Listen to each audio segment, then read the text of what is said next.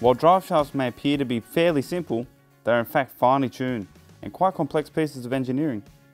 In this video, you'll be introduced to the features and operations of driveshafts, along with universal and constant velocity joints. After completing this module, you'll understand some crucial operating concepts, including angles, phasing, and balancing. In the meantime, here's a short teaser of what you'd expect to see in this module.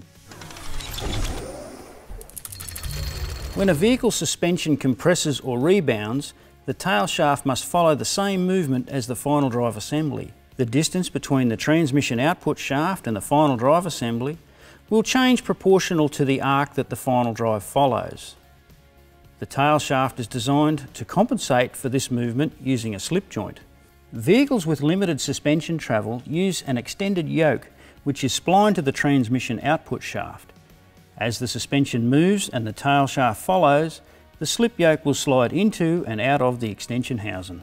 Vehicles with longer suspension travel are fitted with a slip joint positioned in the tail shaft itself. This joint performs the same function as a slip yoke.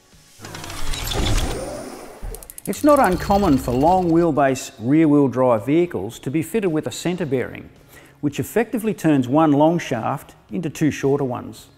The centre bearing is a sealed ball race mounted in a thick rubber casing, which is then bolted to the chassis or underbody of the vehicle.